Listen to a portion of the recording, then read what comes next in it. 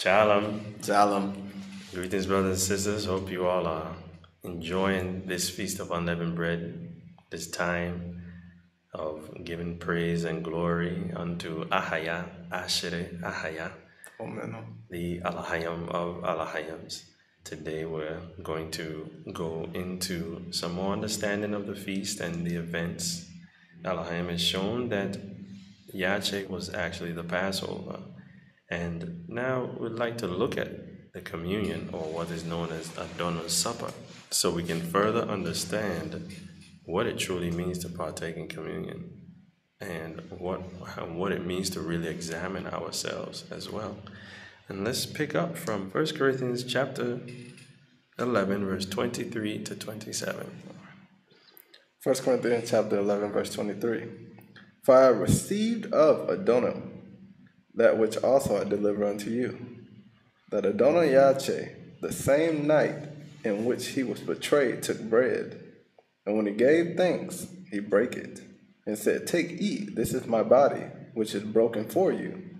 This do in remembrance of me. After the same manner also he took the cup which he had supped, saying, This cup is the New Testament in my blood. This do ye as oft as ye drink it in remembrance of me. For as often as ye eat this bread and drink this cup, ye do show Adonai's death till he come. Wherefore whosoever shall eat this bread and drink this cup of Adonai unworthily shall be guilty of the body and blood of Adonai. Now, we know Hebrews chapter 10, about verse 26. And going down, some talks about trodden underfoot the blood of the son of Alahayim. Right. We definitely want to understand what it means to eat or to drink unworthily. Right. Let's look at Acts of Peter, chapter 2, to understand what it means to eat or drink unworthily. If you do not have this book, please visit the website and you can download it for free, according to our highest grace. If you don't see the link below, you can always type in Hebrewreaders Church or Hebrewreaders Wix, W-I-X, and it'll pull up usually about the third tab or so. Acts of Peter chapter 2. Now they brought up unto Paul bread and water for the sacrifice, that he might make prayer and distribute it to everyone. So they came to do the sacrifice. This is a Adonai Supper, right?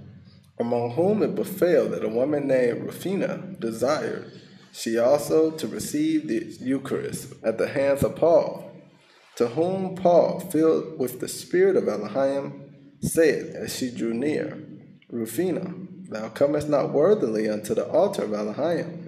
Remember that blood had to get sprinkled on the altar? Right. The law had got changed from Exodus, right? From sprinkling on the doorpost. Right. Then in Deuteronomy 16, it went to, and then Jubilees chapter 49, it went to sprinkling it on the altar at the temple, right? And Alahayim showed that there's no sacrifices to go to at the physical temple. And now here we are having scriptural understanding and validation that this communion is coming to the altar of Alahayim to sprinkle the blood of Yache on our hearts. Right? This was the Holy Spirit talking. He said he was filled with the Spirit of Alahayim, right? Rufina, thou comest not worthily unto the altar of Elohim, arising from beside one that is not thine husband, but an adulterer, and essayest to receive the Eucharist of Elohim. For behold, Satan shall trouble thine heart and cast thee down in the sight of all them that believe in Adonai. So we see she was still in iniquity and came to partake in Yache's sacrifice.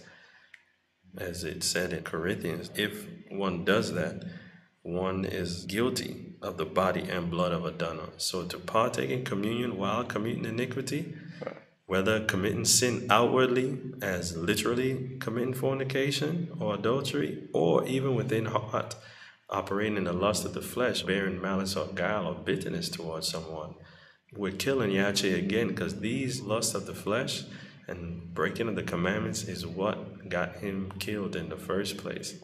Hence, we would be murderers of him as well if we come to him while still walking in these things. That's exactly what Paul was talking about. He said, if many have come to Mashiach through my sin, Why am I being persecuted? You remember that part? In Romans chapter 3. Yeah. So you can see that if you're continuing in sin, you're literally trampling Yache underfoot because you're pretty much undoing everything that he came to do. He came to take sin out of the world, and you're sinning and trying to partake in him at the same time. You're right. Can you go to Galatians chapter 2 as well? There's a precept there that's going to Sure. put it in context. Verse 17. Galatians 2:17. But if while we seek to be justified by Mashiach, we ourselves also are found sinners. So she was still sinning, but wanted to be justified by Mashiach, right? Because wanted to come partake in his sacrifice, right? If therefore Mashiach, the minister of sin, Allah forbid. All right, continue. For if I build again the things which I destroy, I make myself a transgressor. The building up of sin that I committed is what brought the need for Yache to be crucified. Right. Therefore, if I go back to that, I'm transgressing again because Yache already died so that I may live. Right. Right? Continue. For I through the law am dead to the law. Now that Yache has atoned for my sins, now I'm free from that law of sin and death. Now, what brother had mentioned in Romans, Paul said in Romans chapter 3, verse 7, for if the truth of Elohim hath more abounded through my lie unto his glory, why yet am I also judged as a sinner? And not rather, as we be slanderously reported. Now notice this is a slander he's going to say, as some affirm that we say. So some people are lying and saying that we're saying this. Let us do evil that good may come. Right. The world religions say we can sin. It's okay. Good is still going to come. We are going to be delivered. Right. That is a slander. As Paul was attesting, and he said, whose damnation is just? That concept that we can sin and it's going to be okay, Right. That's a slander and it's a lie. Right. And that's going to get a lot of people killed. Damnation is just. Because we did not believe the truth, did not receive it. So you can understand why it's just. All right. I'm back in the Acts of Peter. That they which see and believe may know that they have believed in the living Elohim, the searcher of hearts. But if thou repent of thine act, he is faithful, that is able to blot out thy sin and set thee free from this sin. But if thou repent not, when thou art yet in the body, devouring fire and outer darkness shall receive thee forever. And we see that we have to work righteous, we have to bring forth fruit. There's no continuing in it. The Holy Spirit in Paul testified, you need to repent. And if you don't repent, she told us she's going to burn. And may we be admonished this day, we have to repent, brothers and sisters. Well, the same fate awaits us, Jew and Gentile.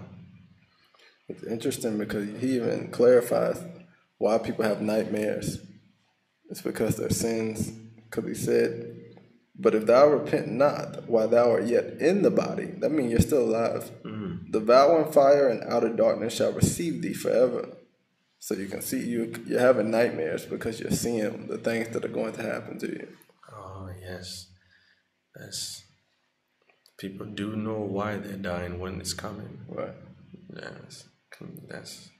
May we be encouraged to turn from these things, not partake in this destruction to come. And immediately Rufina fell down, being stricken with palsy from her head unto the nails of her feet. And she had no power to speak given her, for her tongue was bound. And when both they that believed in the faith and the Neophilites saw it, they beat their breasts, remembering their old sins, and mourned and said, we know not if Elohim will forgive the former sins which we have committed. Look at the humility of the church members. Right. They didn't look at her like, see, she knows she wrong. Right. They didn't look at her in that way. They beat their own breasts because the scripture talks about the love where we bear one another's burden. Right. They looked at her like, man, what about us? Like, everybody was sincere. Like, what are we going to do? That's how much they wanted to get it right. They didn't look at her like with pride, like, see, I wouldn't do that. That's what she get. Right. Like, they were sincere. It wasn't a good thing for them to see her get hurt. Right. Right. Then Paul called for silence and said, Men and brethren which now have begun to believe on Messiah. This is a process. You've begun to believe. It's a striving, working with a perfect heart to get unto the goal, right? If ye continue not in your former works of the traditions of your fathers, and keep yourselves from all guile and wrath and fierceness and adultery and defilement, and from pride and envy and contempt and enmity, Yache, the living Elohim, will forgive you that ye did in ignorance. So if we continue striving forward, he will forgive us. But if we notice he said the traditions of our fathers. Right. Now these were Israelites and Gentiles there. And it's interesting that you have the law of animal sacrifice, which we were taught not to trust in because we trust in Yache now. Right. And here we are today, the traditions of our fathers inherited lies. Jew and Gentile. Right. So we have to put away everything that we learned from our former life and go towards the goal of Elohim. Because you can see that the things that we've learned in this life, they're right there. Guile, wrath, fierceness, adultery, defilement, right, with all the abominations we eat and the uncleanness we speak. And from pride, that's the culture of the world, and right, envy and contempt and enmity. This is what we've grown up in. So we can see that if we go away from these things and continue going toward Yache and continue not in the former works, Yache will forgive us. It also shows you who was ruling during that time. Because if we're doing all these things today, where did we learn them from? Satan. Right. Under the hand of Rome. Right. Because where were they at? Rome. Right. We are under the culture of the Greeks and the Romans. Right. So you can see where we're battling the same things as what they were battling. Right. Yeah. It's the same spirits. Wherefore, ye servants of Elohim, arm yourselves, every one in your inner man, with peace, patience, gentleness, faith, charity, knowledge, wisdom, love of the brethren, hospitality, mercy, abstinence, chastity, kindness, justice. Then shall ye have your guide everlasting, the first begotten of all creation, and shall have strength and peace with our Adonai. And when they had heard these things of Paul, they besought him to pray for them. And Paul lifted up his voice and said, O eternal Elohim, Elohim of heavens, Elohim of unspeakable majesty, who has established all things by thy word, who has bound upon all the world the chain of thy grace, Father of thy holy Son, Yache Mashiach, we together pray thee, through thy Son, Yache Mashiach, strengthen the souls which were before unbelieving, but are now faithful. Once I was a blasphemer, now am I blasphemed. Once I was a persecutor, now do I suffer persecution of others. Once I was the enemy of Mashiach, now I pray that I may be found his friend. And that shows there's no pride in this. Even though that Paul turned, he still prayed that he be made his friend. And we know to be his friend, you have to keep his commandments. Right. He said that in John chapter 15. If you love me, keep my commandments. That was chapter 14, I believe. And then chapter 15, he said, you are my friend if you do whatsoever I command you. Right. So we know Paul was praying to keep the law, praying to be kept in the faith. So his exhortation and understanding that the gospel, the true gospel, we actually have to keep the law and get to the perfection to become the image of the Son of Elohim. All right? For I trust in his promise and in his mercy. I account myself faithful, and that I have received forgiveness of my former sins. And that's not, he's not letting the guilt come back. Right. He's accepted I have an atonement in Yache, trusting in that, not feeling that he's going to be in trouble for what he did formerly, but trusting in knowing that if I do all things unto Adonai Yache, then he shall be my guide. All right? Wherefore I exhort you also, brethren, to believe in Ahaya the Father Almighty, and to put all your trust in our Adonai Yache Mashiach, his Son, believing in him, and no man shall be able to uproot you from his promise. These words are true. Now that we understand what it means to be worthy of the body of Adonai, let's go back to 1 Corinthians 11, verse 28 to 32. 1 Corinthians 11, verse 28. But let a man examine himself, and let him eat of that bread and drink of that cup. For he that eateth and drinketh unworthily eateth and drinketh damnation to himself, not discerning Adonai's body. For this cause many are weak and sickly among you, and many sleep. For if we would judge ourselves, we should not be judged. And that woman was a testimony that if she would judge herself and realize what she was doing was wrong and change it, she would not have gotten in trouble right there. Right? But when we are judged, we are chastened of Adonai, that we should not be condemned with the world. He chastens those whom he loves as a father chastens the son. And this is for our profit. So it's a great admonition for us. Even David said it's like oil poured upon my head. If you can find it, that's great edification. My repertoire right here. I'm having to keep my stuff together. That Psalms you were looking for.